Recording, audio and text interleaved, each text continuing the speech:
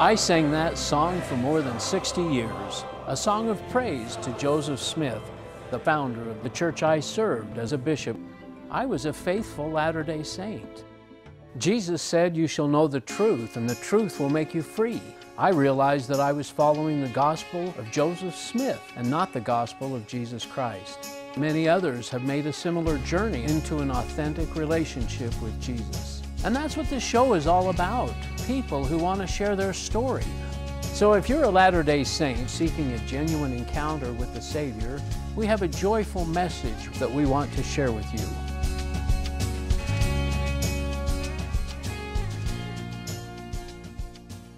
Hello and welcome to another episode of the Ex-Mormon Files. I'm your host, Bishop Earl, and I again appreciate you joining us. And I hope you've enjoyed these last couple of presentations with Warren Puckett. We're going to finish up a third one here today. We just had these lists of topics, so we weren't sure exactly the timing and everything, how it would come out. But we just found it so fascinating. I hope you have too, and I hope those that are listening. We love the Mormon people. Absolutely. We have family in Mormon. Absolutely. I have family. But Mormonism, I mean, once we started seeing things, it dominoed out. It just was so, it just became obvious that there were problems. And I hope that you picked up on some of those things. And if you're willing to investigate just a little bit more, there's several websites that you can go to, utlm.org, mrm.org, mormonthink.org, I believe, mormonthink.com, irr.org, and the CES letter. I don't know if you are aware of that, but just type in CES letter, and it has a presentation of different topics that a CES person was asked to answer and he never did. But they highlight these different things that people are finding out. The church doesn't want you to study. They've kind of hidden these gospel topics. We'll talk about them later. I was just in the middle of talking about Boyd K. Packer and his comment about telling the whole truth. And you were mentioning the sin of omission. I mean, that's the thing. And he says, Boyd K. Packer, just to repeat, some things that are true aren't very useful, he says. Some think that they need to be totally honest and tell everything, and they don't, he says. One other thing he said when he was being interviewed, or someone was being interviewed as a prospective member of BYU faculty in 1976, Elder Packer said this to him: I have a hard time with historians because they idolize the truth. The truth is not uplifting, it destroys. Historians should tell only that part of the truth that is inspiring and uplifting. Now, when my wife asks me how she looks in the morning, then I'm willing to, I'm willing to say what she wants to hear. But I think when an apostle of the Lord Jesus Christ is talking, he needs to tell the whole truth and nothing but the truth. So help me. Well, what's interesting to me, and one of the things, there's just so many little nails in the coffin, but there's a Living Christ document back in 2000 that was issued by the First Presidency and the Quorum of the 12. And in that, and it just struck me so much back 5-6 years ago, it says in that document, it says, "We declare in words of solemnity that his priesthood and his church has been restored upon the earth, quote, build upon the foundation of ... apostles and prophets, Jesus Christ himself being the chief cornerstone." That's Ephesians 2:20. If you look up Ephesians 2:20, you know what the ... represent? What is that? The word "the." So it should read, build upon the foundation of the apostles and prophets. Yes. Right here, the Bible, Jesus Christ himself being the chief cornerstone. That's a sin of omission, in my opinion. Yeah. And then the last one I'll indicate is back, I don't know if it was the end of 2015 or 2016, a children's chorus sang or did some kind of an interesting thing with Isaiah 9:6. And also a prophet, and I couldn't find it, I kept looking for it, one of the apostles said the same thing in a talk. They quoted Isaiah 9:6 and omitted the word, the everlasting God. Wow. Wonderful Counselor, the mighty God, ... the Prince of Peace. Wow. Left out the everlasting Father. I just think it's so significant. Anyway, the next one. We've got here is missionary work. Missionary work. Do Christians have missionaries? Well, Yes, absolutely. they do. Yeah, all Yeah. throughout the world. I mean, you can check any kind of statistics on. Now, maybe they don't have a force of what? How many? 75, 80,000 is it 75, 80 now? now? Wow, my goodness. But yeah, of course they Wouldn't send be missionaries. surprised if there were that many Christian missionaries out I there. wouldn't be though. surprised at Not all. from an individual church, maybe, but Yeah, but it's funny, Earl, because these Mormon missionaries are going out to, now they say, to teach the gospel, to preach Christ, preaching Mormonism. They're trying to bring people into Mormonism, not Christ. I can't tell you how impactful that was for me. Just 10, 15 years ago, I'm sitting there in a sacrament meeting. I think a young man's giving his report, talking about, got baptized into the church, and he had these converts that came to the church. And I'm sitting there thinking, he's not talking about Jesus at all.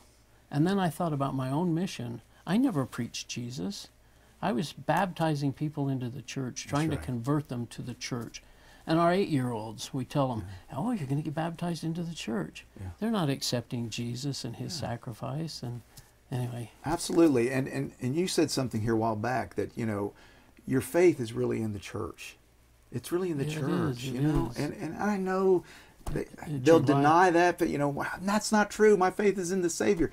But if you really are honest with yourself, your faith, the family, the church, the culture, the social. Because the question is Jesus enough?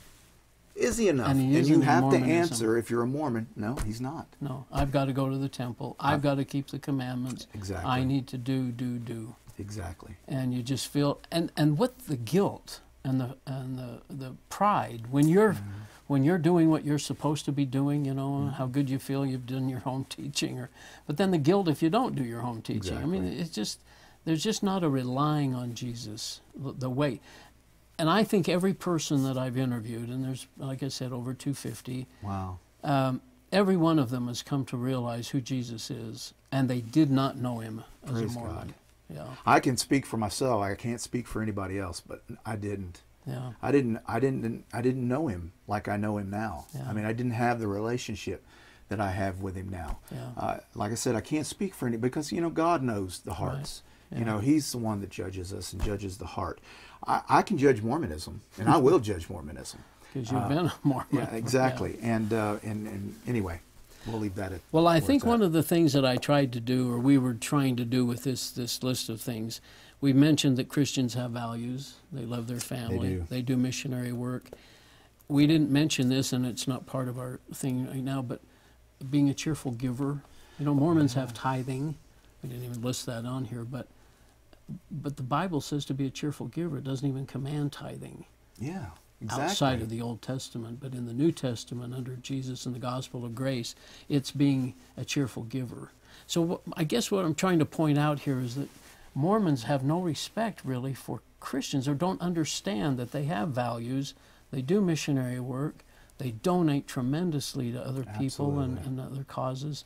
And, there's nothing to be afraid of. No. If you're questioning Mormonism and you're listening to this and you're thinking, well, maybe there is hope in Christ and hope in the in the Christian world. Absolutely. Yeah. Okay, so apostasy and restoration.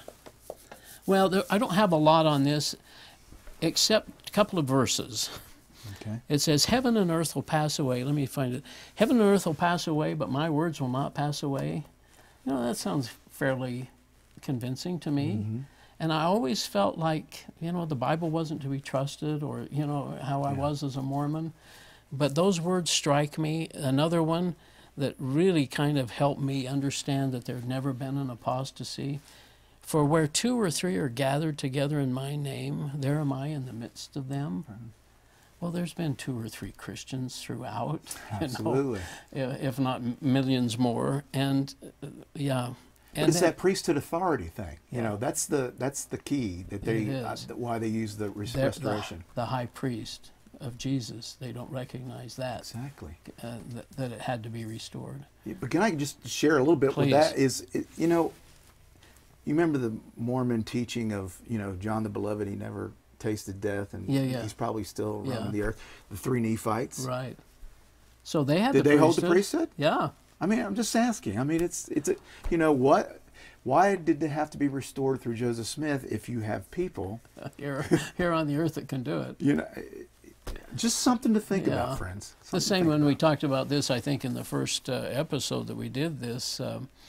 Why would John the Baptist give Joseph Smith a Levitical priesthood when he's not from the tribe of Levi? And then the last one from Isaiah 40, verse 8. The grass withereth, the flower fadeth, but the word of our God shall stand Praise forever. God. And you know, I believe, yes, this thing has some warts in it, and I've learned that it's not 100% perfect. But it contains the gospel of Jesus Christ and the gospel of grace, and it's a guidebook, and it does what it needs to do. God has watched over it. There's manuscripts. Well, we're going to talk about that in a minute. I love how you said that, though. It contains, you know, because, you know, it says in John 1:1, you know, in the beginning was the Word. You know, it contains God's, you know, the words, you know, the written word. We can trust what's in here, what God wants us to have. Yeah. We can trust that. So it contains. Either that or God failed contains the word and Jesus failed. Oh, there you go. Yeah, that's why we needed a restoration, because Jesus and God couldn't do their thing. They needed Joseph Smith to do it. All right, my friend, next one is born again. Born again, praise God. I'm thankful to be born again. So tell us your. Go ahead. Yeah. 2 Corinthians, real quick. 2 Corinthians 5:17. Therefore, if any man be in Christ, he is a new creature. Old things are passed away. Behold, all things are become new. I get excited about that because I experienced that. You know, I became a new creature in Christ. You know, and it's just a beautiful thing. I didn't need Mormonism to do it. Matter of fact, I didn't get it in Mormonism. I got it outside of it. And it's a wonderful thing. And it was all about just coming to the Lord and saying, you know, God, I'm a sinner and I need a Savior. I need you to forgive me of my sins. I need you to I want you to come into my life and change me, Lord. Yeah. And that's, I mean, it's so simple, Earl. And it does. And I haven't been the same since. Now, does everything, is it happily ever after, or, you know, just, you know, what is that? Roses blooming. You perfect? Yeah, roses blooming beneath our feet. You know, Right, is that love at home? No. Yeah. But I have a relationship. My spirit is perfect. I have a perfect spirit who desires. And it's this fight between that perfect desire through the Spirit to live for God and dealing with my flesh. You know, the picture that I had was me standing there in front of God, admitting that I'm a sinner and I have a Savior who's paid for my sins. Praise God. Standing there. And it's not about what I've done, my temple work, ordinances, my tithing, my Sunday attendance or anything. It's what Jesus did on the cross. And He's my advocate. He's my... And for a Mormon to go into that process thinking that they're going to impress God or that they put Him in His debt. I know that Doctrine and Covenants verse that says, when you keep my commandments or something, you are bound. I am bound when you do what I say. Yeah, isn't it crazy? To put God in your debt. Yeah. It's just or that you can bind, that God is bound. So Yeah. That word has always struck me funny. You know, bound. Just because when I keep my commandments. And yet Mormons, did you experience this, I'm sure, fast and testimony meeting? I mean, just your life as a Mormon. Yeah. Did anybody ever admit to really being a sinner? I know we always said the words, I'm not perfect. But it never really, I'm a sinner. Yeah. You know, I'm always a sinner. I can't not be a sinner. I'm human, I'm fleshly, I'm a sinner. But you know, Jesus said, be ye perfect. Yeah. He didn't say become. Now, how in the world, Earl, are you going to be perfect by your own volition, by what you do? Yeah. You know, there has to be something supernatural that took place, and we know that there was. Jesus took place. That's why that Matthew 5:8 was so impactful. Blessed are the pure in heart, for they shall see God. Well, who's pure in heart? Somebody that has been cleansed by the blood of Jesus Christ. Exactly. I can't be pure in heart. Through faith. Yeah, my heart is not pure. It never will be. So that was either a promise that Jesus couldn't hold up, or He knew that if you accept Him, you'll have everlasting life and you can see God, which means you're going to be saved. Yeah. whatever Mormons want to define that as. Yes. In addition to resurrection, you're going to be with God. Praise the Lord. Yeah, that's awesome. All right, Warren, thank you on that. That was born again. And you know what? Some people don't have that broken moment. I didn't. God Really, deals with you individually. Yeah, you know what you need. I didn't need a slap in the face. I didn't leave Mormonism to come to Christ originally. I thought I was good to go with him. Yeah. But I've since learned, reading and studying the Bible, that that wasn't the case. All right, thank you. So Carthage and the martyrdom. Carthage. Well, this is an interesting thing because it's claimed that before Joseph Smith was murdered in the Carthage jail, he stated, "I'm going like a lamb to the slaughter." Yeah. Yeah. Doctrine and Covenants 135:4. Most Mormons believe that Joseph Smith died without putting up a struggle. I don't know if they all believe that or whatever, but the actual truth is that he died in a gunfight. In the history of the church, the following account is given concerning Joseph Smith's death. Immediately there was a little rustling at the outer door of the jail, and a cry of surrender, and also a discharge of 3 or 4 firearms followed instantly. Joseph sprang to his coat for his 6-shooter, and Hiram for his single barrel. And apparently he shot 6 times. And anyway, the whole thing about the martyrdom, I realized he was in jail and the people were attacking. He had ruined or broken down. He and the council had agreed to destroy the Nauvoo Expositor, you know, that paper that was publishing bad stuff about the polygamy. So they were against him. I think there have been a lot of polygamy people in the Nauvoo area probably that were against him. And he had also given the women the Masonic information, you know, the rites and things that he had added into the Nauvoo temple, the Masonic kind of stuff. Yeah. And so he had that group against him. So there was no doubt somewhere somebody was going to get him. But going like a lamb to the slaughter. Yeah. Another historical fact is actually him and his brother and some other people had crossed the river. They were headed out. They were heading out of town. Yeah. And I can't remember, Earl, maybe you know the story, the historical fact. Who was it that talked him into coming back? Well, from what I understand, the account that I shamed him into coming back. Yeah, kind of shamed him. Yeah, you need to do this. Yes. And then at the end, and it's interesting, John D. Lee, who's written a confession book, claimed that Joseph Smith used the exact words that a Mason is supposed to use in the case of distress as he fell out the window.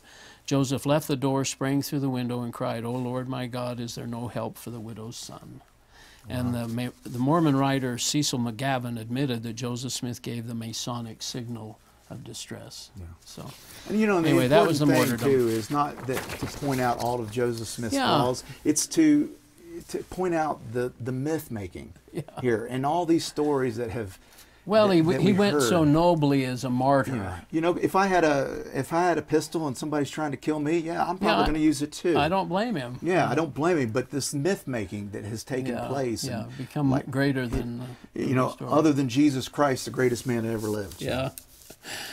All right, sir. You've got the Bible, Dead Sea Scrolls, and manuscripts. Okay. So we can't trust this book, right? I guess not. You know, but here's the interesting thing about the Dead Sea Scrolls is that there's, all in all, it pretty much validates what we already have. Everything, at least in the Old Testament, is validated like 99% exactly. or 95, 80% or whatever. Yeah. And not only that, we have how many manuscripts? Greek I mean, it's I've heard 20,000 or something. Really, that much? The Vatican has some. There's others. I mean, we don't have the original manuscripts. Okay, No. we admit that, but the early.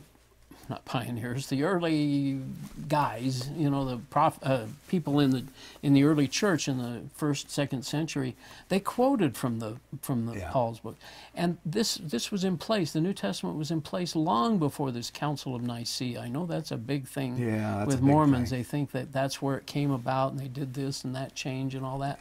Yeah. This book was there and in place. And the interesting thing about the Dead Sea Scrolls is it doesn't contain any of the JST, the Joseph Smith translations.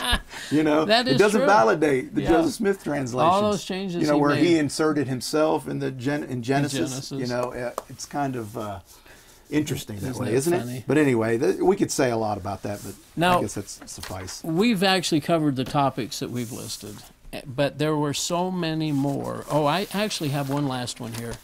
if you'll excuse me. The essays that have been written. Yeah. There's about 1, 2, 3, 4, 5, 6, 7, 8, 9, 10, 11, 12, 14, 15, 16, about 16 of them. I would challenge every member to read these things because, and especially the footnotes. Sometimes the references are good, but it talks about plural marriage, the first vision accounts, Book of Mormon and DNA, race and the priesthood, plural marriage, becoming like God, and Mother in Heaven. Now I haven't gone there to look at them. I've heard that there's stuff on there. You know, is it easy to navigate through? No, it's tough. Yeah. You've got to be looking for gospel topics or gospel. Yeah. You can actually go, I think, to utlm.org, and she has, Sandra Tanner has put in there gospel essays, gospel topics. Okay. I think you can hit that and get all these. I did go to lds.org to get these. One of the words that I came, and I actually did a search on it, and I thought one of the general authorities said something. But underlying all this, I believe this is an inoculation process. Yeah. I believe us old guys, in other words, are going to pass on. Oh, yeah. And we're going to leave the church if we do. I mean, I guess we have some of the money in the tithing, whatever. But the young people need to be inoculated. They can't be shocked by this stuff. Yeah. The church is going to be able to say with this out there, look, we've always talked about this. It's always been there. Here's our answers for it, whether it's the full truth or not. But they're inoculating the youth and the young people against these questionable things. I have a theory too, Earl, about Mormonism is, you know, there's always going to be Mormons. And I'll tell you why. Because two quotes I've heard by Mormons. One was a branch president. He said, I've always looked at it like this. If the church isn't true, it ought to be. And then the other one I heard before, which is just crazy, the church is true even if it isn't. You know? Yeah. Now, there's always going to be that group because there's a core. The truth or the defined truth, the truth that they want to be, is more important. I believe that their knowledge is so shallow that they really don't have a depth. And when we present stuff like this, it gets dismissed pretty quickly because they don't really want to know. Well, there's a whole list of things here, and we're going to cover them real quick. Okay. You mentioned the JST. Yeah. That's one thing we didn't talk about, but certainly interesting. The Kinderhook plates, where Joseph was tricked into believing that these plates were original kinds of stuff, turned out to be a hoax. Mountain Meadow Massacre, we didn't talk about. The blacks in the priesthood. Yeah. You know, that the church would hold against the blacks or people of color. Yeah. I mean, that's not God-like at all, and yet they did that. One thing that's been interesting to me, too, is that Joseph Smith restored the one and only true church, and here we have probably 150 to 200 different splinter groups that have come off of the only true church. You know, and the polygamists are more in line with Joseph Smith's church than the mainstream church. You've got groups now that are coming out that they believe in Mormonism. It's the truth. They believe in Joseph Smith. They just think that guys up in Salt Lake at headquarters have got it all wrong. There's all kinds of stuff going on like that. We didn't talk about Book of Mormon DNA and archaeology at all. Right. And I mentioned to you earlier a lot of that actually, you know, the Vikings are presumed to have come around 1000 AD or so. There's more evidence that the Vikings were in North America for just a few seasons or whatever they were at than there were for the Nephites and Lamanites for 1,000 years. Yeah. No chariots, no swords, all that stuff in the Book of Mormon. There's just nothing. So what do you make out of these seminars that you, like, what was his name, Ron Meldrum? I don't know how they do it. You know? There's no, it's not totally honest. It can't be. And I don't know, eventually, you know, the Book of Abraham, they've kind of said it's now a translation, an inspired translation. They really didn't need the papyrus, even though Joseph said he was translating it. I guess they didn't need the gold plates either. I can see, well, he didn't. That's one thing we didn't talk about, seer stone and the head and the hat. Yeah. We didn't talk about that. Yeah. But I'm thinking that eventually maybe the Book of Mormon becomes an inspired translation.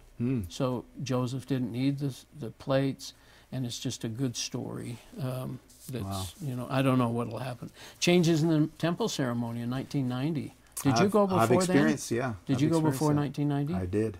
so you know about the Masonic kinds of things. Absolutely. Did you ever realize that you were wearing Masonic symbols on your garments?